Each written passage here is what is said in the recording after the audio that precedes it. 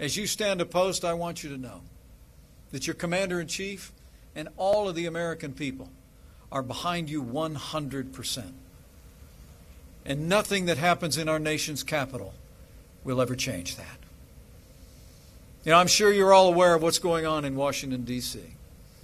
Despite bipartisan support for a budget resolution, a minority in the Senate has decided to play politics with military pay. But you deserve better.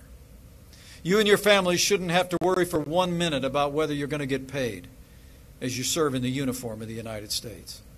So know this: your president, your vice president, and the American people are not going to put up with it.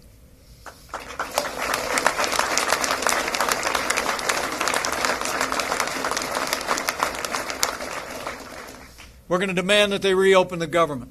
In fact, we're not going to reopen negotiations on illegal immigration until they reopen the government and give you, our soldiers, and your families the benefits and wages you've earned.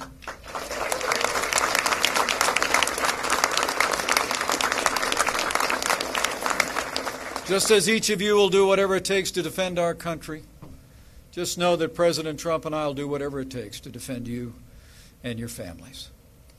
That said, you can be confident. We're going to get this fixed. We're going to meet our obligations to you and your families.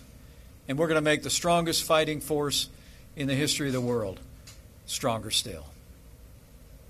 So I urge you, on behalf of your Commander-in-Chief, set aside any distractions. Mind your mission. Take care of one another. And never doubt that every day, every operation, every decision that you make matters to your country more than you'll ever know.